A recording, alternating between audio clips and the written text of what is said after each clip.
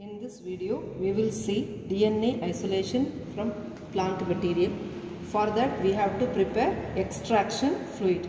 How to prepare extraction fluid? For preparing the extraction fluid, we have to weigh 1.5 gram of sodium chloride.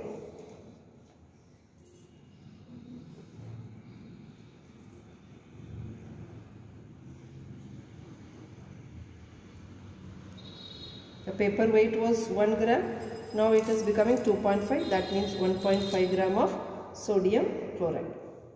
I will take this and I am putting it in a beaker. To this I will add 10 ml detergent, liquid detergent, 10 ml liquid detergent, and to that we will be adding 90 ml of water.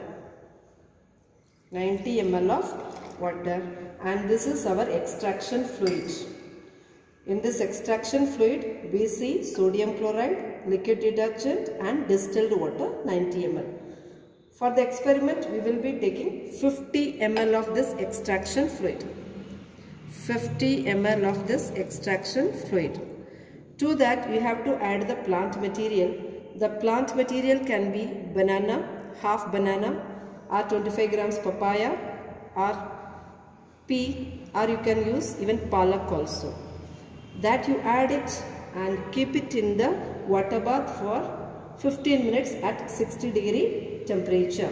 These are the paste that is already made. This is banana one, banana with extraction fluid. This is pea with extraction fluid. And this is papaya with extraction fluid. This is spinach with extraction fluid. This we have to keep it in the water bath for 15 minutes at 60°. After 15 minutes we are bringing it to normal temperature, cool it and then filter it in a measuring cylinder. We are filtering it in the measuring cylinder. That is what we have to do is take 5 ml of this. I am placing them back.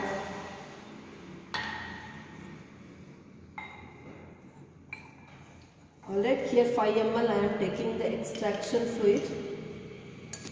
That is filtered fluid, you take it. We are supposed to take 5 ml. In this only 1 ml is there. I am taking that. To that you add ethanol. Equal quantity of ethanol.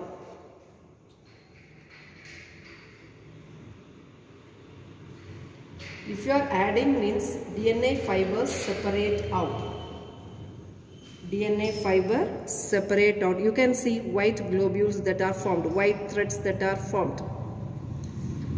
In the beginning the fluid was plain. Now you see this white things are made. Here you can see it nicely. These are the things which is made already. That is on the top layer you can see the DNA fibers which are extracted. This is from banana and this is from papaya. Extracted fibers you can see. And this is from pea. You can see the fibers, DNA fibers. This is from pea and this is from spinach. Like this we can isolate DNA in crude form by using this extraction fluid. Thank you, children.